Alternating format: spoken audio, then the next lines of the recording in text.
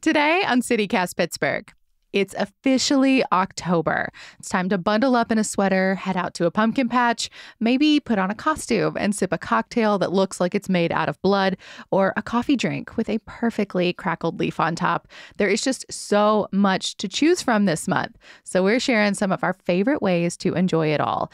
And do not worry, we have got recommendations for the Halloween fanatics and for the scaredy cats.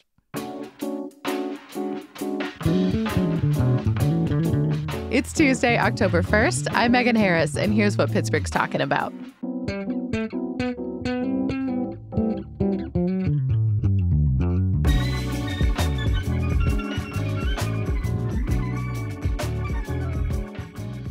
I'm here with executive producer Mallory Falk. Hello. Hi. And producer Sophia Lowe. Hey there. Hey, before we jump into today's conversation, we wanted to take a moment and welcome any new listeners to our show and also talk just a teeny bit about our mission here at CityCast Pittsburgh, because it's our goal every day to bring you the most compelling stories, the most exciting people, and of course, the best insider recommendations so that you can make the most of your city and also hopefully make the city a little bit better too. Yeah, I love that so much, Megan. We have such a unique job in producing a daily podcast and newsletter, and I think it's something we all really love because of how much we just love Pittsburgh and being in the city. And since our fall membership campaign is happening this week, I think it's a really good time to remind people why we do all of this, but also how we do this podcast and newsletter. This work wouldn't be possible without the support of our members. 1,000%. If you are interested, go to membership.citycast.fm. Membership is so important because honestly, producing a daily podcast and newsletter that is dedicated to Pittsburgh, it really takes a lot of work behind the scenes. So much. We're researching, interviewing, editing, all of it. This is a small team of 4 bringing this to you every day. So your membership not only keeps us in business, it helps us grow and evolve to better serve you, our listeners, because at the end of the day, that's what this is all about, helping all of you feel more connected to Pittsburgh. Totally. So if you ever feel like you've gotten something valuable from CityCast Pittsburgh, like a new perspective on a local issue or a really great weekend recommendation, please become a member today. Your support is what keeps us going. It means so much to us. I love seeing the little Slack notification go off when we get new members. It's like the happiest ding. It's a little gift every time. Yeah, we actually get to see what Yins write to us, and we really, really appreciate it. You can join yourself and add a little message to us right now by heading to membership.citycast.fm. Again, that's membership.citycast.fm. And thank you so much to all of our current members and to anyone who's thinking about joining us. We really wouldn't be here without you. Absolutely.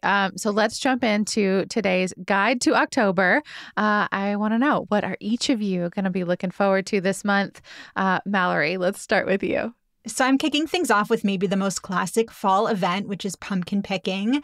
There are so many great spots to get pumpkins around here. We've got a pretty comprehensive list on our website, pittsburgh.citycast.fm, but wanted to shout out a few here on the pod. So, of course, Sorgel's in Wexford. It's where I went on field trips as a child. Cute. It's where I go to this day. And I really think the apple cider donuts there alone are worth the trip. Even if you don't grab a pumpkin, get those donuts. I had them for the first time this weekend. So good. I also made my own apple caramel from apples I picked there. Put that on the donut. Sophia, I'm glad for this recommendation because I was waiting to see if you thought they lived up to the hype because yeah. love them, but you have a very high threshold for treats. Well, there are plenty more spots for treats this season. Triple B in Monongahela has pumpkin, apple, and flower picking. They've got a fall fest every weekend this month that includes hay rides, a corn maze, something called a singing chicken show. I have not witnessed this in person. I cannot speak to what happens there, but I am super intrigued. I know Triple B has an animatronic bee that tells you about, the beehive and stuff. Aww. So now I'm kind of thinking, is it real chickens and music, or is it animatronic chicken singing? Either way. Yeah, really. I'm in no matter what. Okay. If you don't want singing chickens, though, what else is there? So I also want to shout out Freedom Farms in Butler. They've also got a fall fest every weekend this month. That's got tractor rides, a corn maze, and pick your own sunflowers. And then, of course, lots of great pumpkins to choose from. Yeah, and then Freedom Farms also has that space that they share with Grist House now. So they've got the whole farmers market vibe, and it feels very fall fest right now. It's a good time. Nice. I will keep it thematic, I guess. So someone told me recently that they have a lot of October and November birthdays in their family. And one of their matriarchs told them when they were little that the leaves change in honor of their birthdays, that's like the Mother Nature saying happy birthday to them. I would eat that up as a kid. Same. I thought it was the cutest thing. And now that I have a little person who also has a fall birthday, I cannot wait to repeat this. But I thought it bears saying that Pennsylvania actually has a longer and more varied, like fall foliage season than anywhere else, at least for now. Climate change, I hope it doesn't take that away from us. But we can usually expect peak color around here like mid to late October. Totally depends on climate and other things. But if you're interested in catching like leaf peeping, I highly recommend the DCNR, the state organization's color map. Ooh. So they keep tabs on all 67 Pennsylvania counties and when they're in peak color and how they're changing from week to week. Newsletter editor Francesca DeBecco just did a fun little story about also why we don't need to be raking our leaves here in the city of Pittsburgh this season. So I won't spoil it, but that's fun. And she's got a link to that map in there.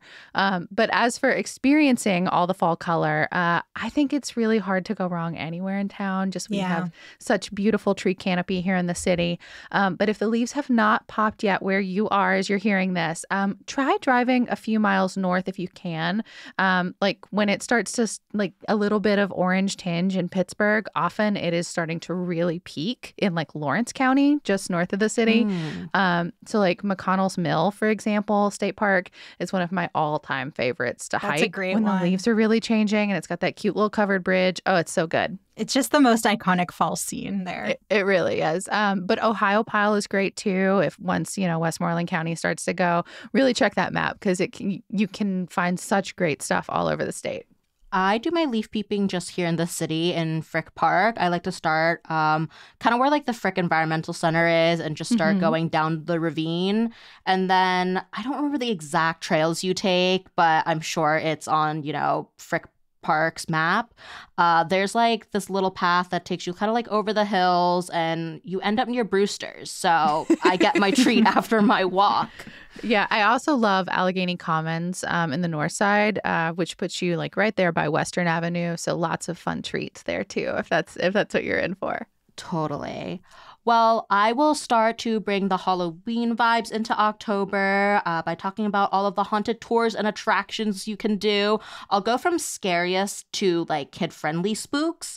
So unfortunately, Scare House's main attraction is closed this year, but they have a few sort of like spin-off events and haunts. One of them is the basement, which is like their very high thrills one, 18 plus, you need to sign a waiver, high voltage effects, complete darkness, tight spaces. Anything you've got to sign a waiver for makes me a little nervous. Like, is the chainsaw going to get a little too close for comfort? Well, and I think that bears like the most important part of the basement is that it's also a contact haunt, which means that the actors can touch you.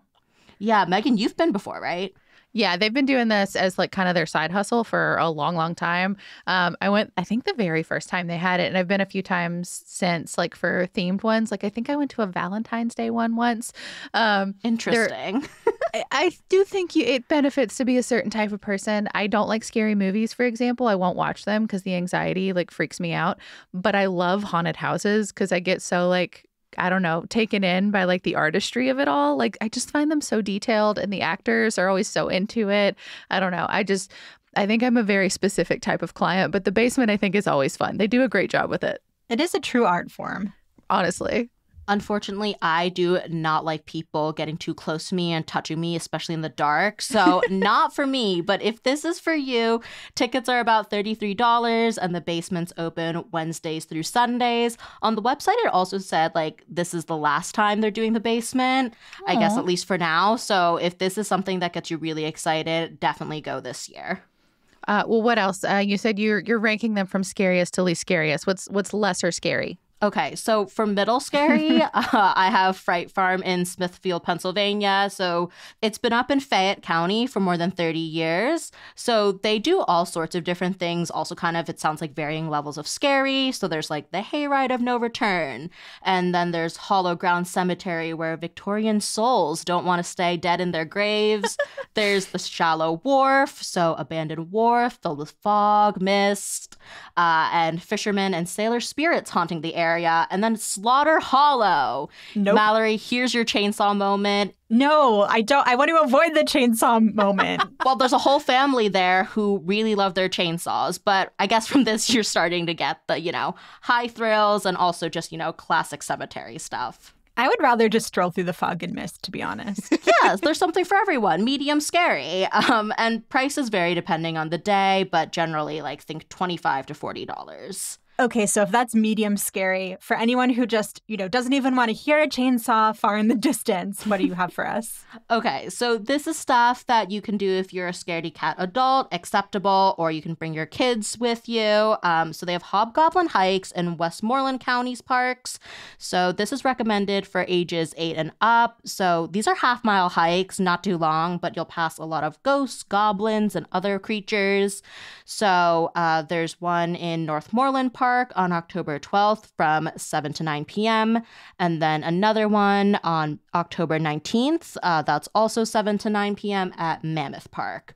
And all of these are free too, so that's really fun. Yeah, I'll also throw in the Boo Barn because I've heard such good things about it. It's over. Yeah, that's a cute name. I know. It's got 15 spooky rooms, but they're supposed to be good for kids, especially if you're you like creepy stuff as an adult and you want to introduce your kid in a safe-ish way.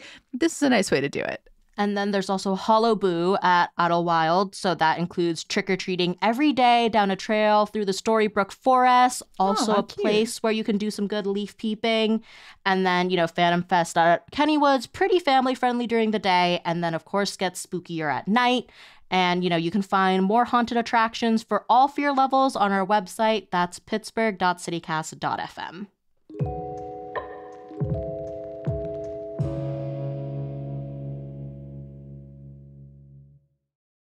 So let's move on to some food and drink recommendations for the month of October. What are y'all most looking forward to? So if you've listened to the show before, you know that I'm a Page's Dairy Mart fangirl. I mean, who doesn't love eating ice cream under a bridge? So I am going to recommend their limited time fall menu. A drippy bridge. I feel like it really adds to the ambiance this time of year. Yeah, exactly. I am obsessed with their fall menu. Off the top of my head from last year, Fall Market Shake, Yum, Apple Cider, Vanilla Ice Cream, Caramel, and the Pumpkin Roll Arctic Swirl. Also Chef's Kiss, because it's like 2 desserts in one. You get your pumpkin roll on top of your ice cream. I mean, isn't that how all Page's orders are? It's like 2 to 4 desserts in one. It's great when you can't choose. So I can personally vouch for the hot apple dumpling sundae. Again, 2 desserts in one. But there are so many good options this year. There's an apple cider float, something called Autumn Morning Arctic Swirl, which is maple ice cream topped with warm pieces of waffle. My pro tip is you could ask them to add more things to the Arctic Swirl. I think that would be really good with marshmallow topping or something. I also learned you can ask to sub in a different ice cream flavor. Like last time around, there was something that sounded great, but with just vanilla ice cream, and I was able to sub in pumpkin. Ooh. But my other pro tip would be that right now, Page's is scheduled to close for the season on October 17th. But there is a warning on their website saying the date is subject to change without notice. So if you really want that apple butter soft serve, I would suggest going sooner rather than later to make sure you can try all their treats. Classic. I feel like Pages would not be Pages without the threat of sudden closure, just in case. That's the real horror. So true. Well, if you want something you can get all throughout October, there are so many Halloween drinks and tons of little pop-ups or Halloween themed bars. So the Witching Hour pop-up at Wiggle Whiskey in the Strip opens up on October 5th. I'm super excited for this. I think I definitely want to go to a bunch of witchy themed bars on Wednesdays before Agatha All Along drops at 9 p.m. Oh, a great pairing. And then there's Jekyll and Hyde in the South Side. They have a lot of themed cocktails and themed shots. I think the True Blood shot sounds really good. It's Smirnoff whipped vodka and cherry schnapps. Oh, that sounds terrible. Yeah. Sophia, I think you and I have different drink orders. It just sounds like sugar. That's true. I forget you like your cocktails to be like just like childlike and delicious. Yeah, I don't drink like a grown-up, but they have really great deals any day of the week. There's free pool on Mondays, karaoke on Thursdays, DJ nights on Friday and Saturday, so more to do than just drink. Fair. I just really want a cocktail with like a creepy eyeball floating inside. That's what I mean, what more could a girl want? And then Scarehouse is actually doing their own bar-type event. So this is called the Chipped Fang, which is a secret vampire lair in the Strip District. So you do need to buy tickets for this. You can't just walk in. Tickets are about $32. This also runs from Wednesday to Sundays. It does include 3 mocktails. And then, you know, there's still that interactive element. There's stuff to do. You can chat with the actors. Sorry, the vampires. Well, there's another interactive bar I'm really excited about. It's probably no surprise that I'm a fan of The Nightmare Before Christmas since I have a dog named after the ghost dog in that movie. So I'm very excited to check out Nightmare Before Mixtape. So all month, Mixtape in Garfield. It's being transformed into this immersive experience where you feel like you're inside of that movie. The photos of it just look incredible. They really seem like they went all out. Yeah, there's like a giant glowing green Oogie Boogie that I spotted in those photos, among other things. So, you know, all month Mixtape will be having its usual events. But if you buy tickets specifically to the Nightmare Before Mixtape, then you get this special experience where the hosts are in character. There are activities where you can win prizes. And then you'll have full access to a spooky cocktail and mocktail menu, and you get a complimentary welcome drink. So this kicks off on October 2nd. I cannot wait to check it out. Do you think they'll have a zero there? They better. If not, you could just bring yours. A couple other non-Halloween-y festivals just to kind of put on your radar. So the Coffee and Chocolate Festival is coming up on October 26th. It's at the Monroeville Convention Center, which is back and thriving. Happening from 11 a.m. to 7 p.m. for $35. You can choose between 2 sessions. You get an espresso cup, like a little commemorative cup. And then there's a ton of samples. So coffee, chocolate, wine, spirits. And it says also unlimited trips to the always flowing chocolate fountain with accompaniments. I do not trust a flowing chocolate fountain at a convention center. That is too many germs swirling around in there. But God bless whoever goes for it. I don't know. I kind of want to see it in action. Like I'm not saying yes, but I'm not saying no. I hope it's really big. Same. Yeah. And then another one, Pittsburgh Coffee Week. So a little earlier in the month, that's October 13th through 19th. There are so many people that get involved with this, at least 13 different shops and collabs that I saw in their events listing. There's classes, there's tastings. They have an opportunity for baristas this year who are also artists to showcase their work. I thought that was really fun. And then some cool contests. So there's one for latte art and one for cocktails. Plus they have a bunch of pour-over samples one day. So the prices and locations all vary. Some of it's free, just so much cool stuff to check out. And even if you can't make it to a Coffee Week event, I think it's very much worth checking out the specialty drinks that individual shops feature. So all of those are listed on Coffee Week's website. There are so many ones that look yummy, lots of fall ones. Give me one, Sophia. What's the one? I know you have a favorite already. There's this new place that opened up in like sort of Lawrenceville area called Happenstance, and they're doing a vanilla cold foam dirty chai. Okay. So I think that's probably on my list. And then there's like specials with maple cold foam. There's a white chocolate churro mocha.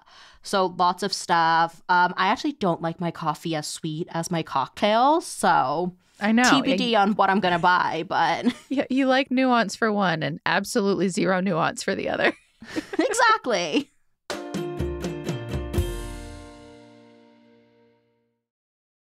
Last up, some fun events coming up to just mark your October calendar for.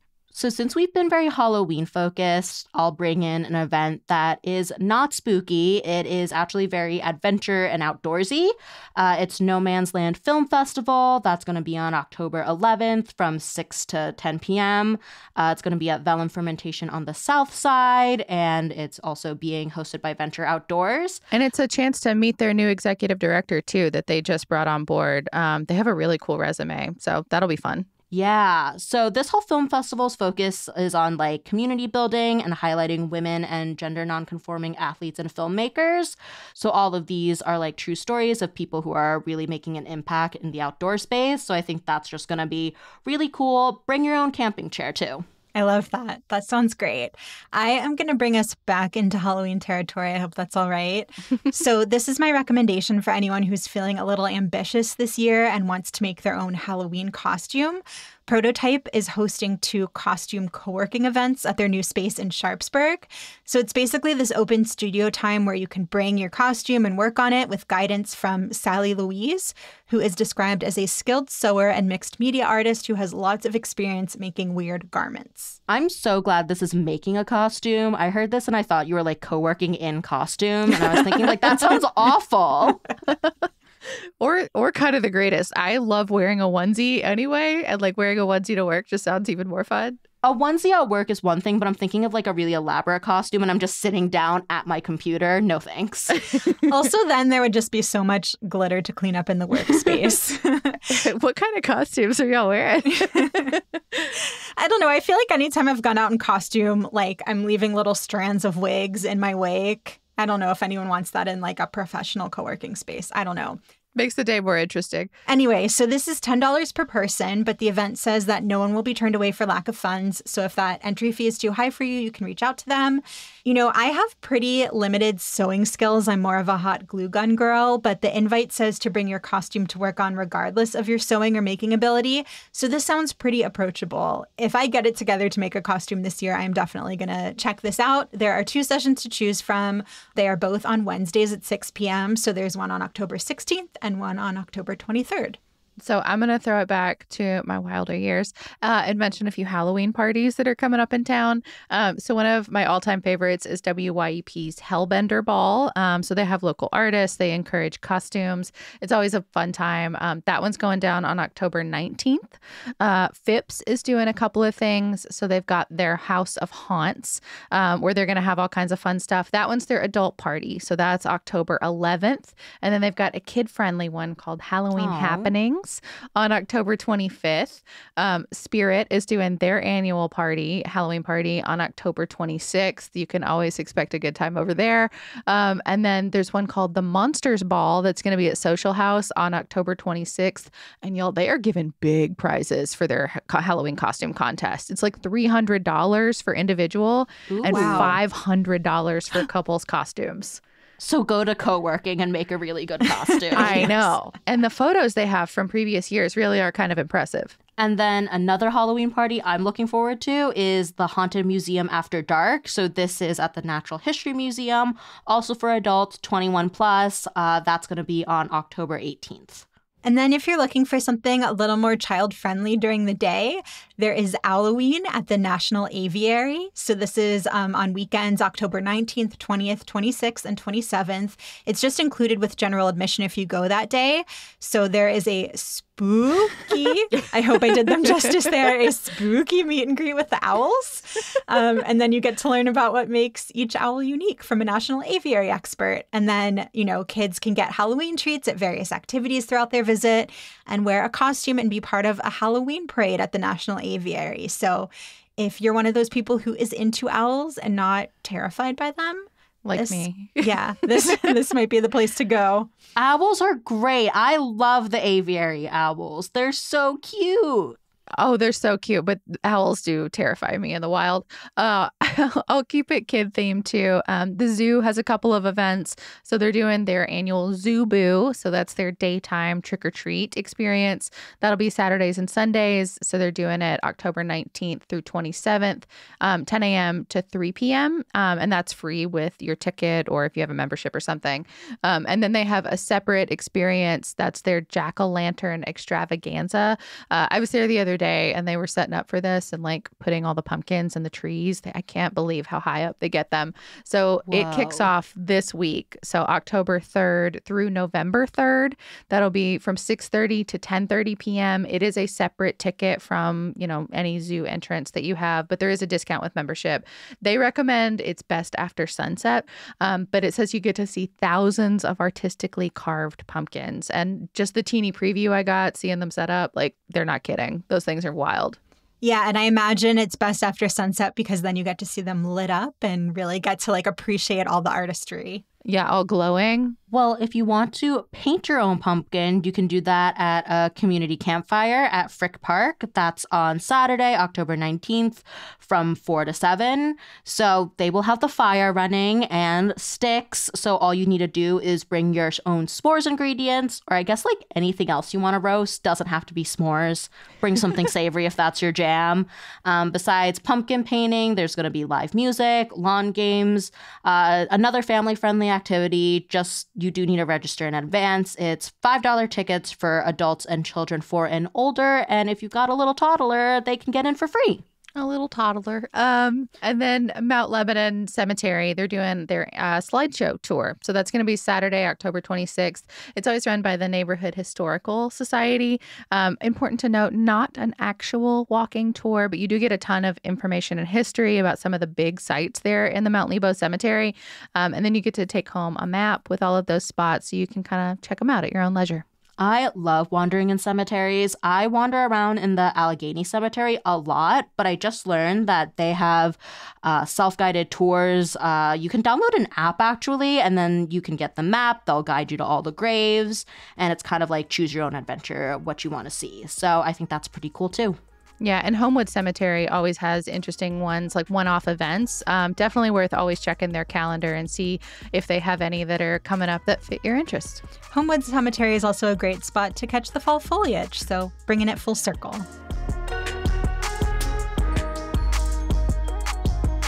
That's all for today here on CityCast Pittsburgh. Reminder, members of CityCast Pittsburgh got a fresh email in their inbox with all kinds of special events to help them plan their week. So if you become a member, you're going to start getting those emails too. Plus, you will get pod listening with no ads. Get all the details at membership.citycast.fm. We'll be back tomorrow morning with more news from around the city. Talk to you soon.